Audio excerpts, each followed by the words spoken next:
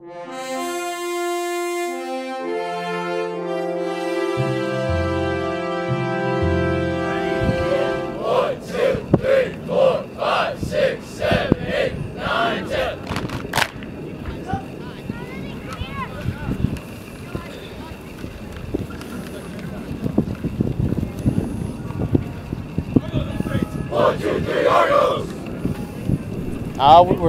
We're starting to look like a football team, which is good. You know, early on it's tough getting everybody situated, getting helmets, getting shoulder pads, getting practice jerseys. You know, getting everything to where now it's just football. You know, we're not dealing with paperwork, we're not dealing with any of that stuff. So that's, as coaches, it's nice to just settle in. You know, we've been doing a lot of teaching. We've been throwing a lot of stuff at these guys. And I think the first probably 2 weeks they were overwhelmed. This week you can actually see some stuff starting to sink in a little bit where they're starting to understand what we're talking about and they're understanding why we're doing things, and it's not sounding like a foreign language anymore. They're speaking our language. And it's funny because football is its own language. You know, all the terminology and the way we talk to each other, it's a foreign language. So when you first hear it for the first time, it's like sitting in a Spanish class and not knowing Spanish. You know, like, what is this guy talking about?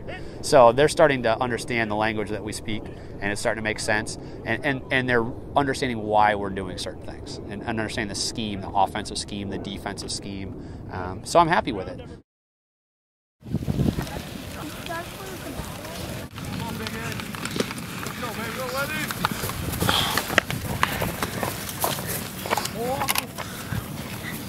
I noticed today specifically, it's like the intensity's starting to ramp up too. You guys are really starting to push the kids at every level. Right. Yeah, and we have to because we're 2 weeks from Saturday is our first game, so you kind of have to gradually get there, but you can't wait too long. If you wait till the week before the first game, it's not enough time. So you can't get the first day out and go full bore because you might scare some kids away. But you got to understand that football is an intense game, and if you don't show up ready to play, somebody's gonna light you up. So we try to have our practice intensity and tempo should be probably harder or at a faster pace than what the game's going to be. So that way, when you show up on Saturday, things are happening slower than even they are in practice. We try to keep the kids moving, keep them thinking, keep them reacting and reading and running and moving. So when they're there on Saturday, things slow down a little bit.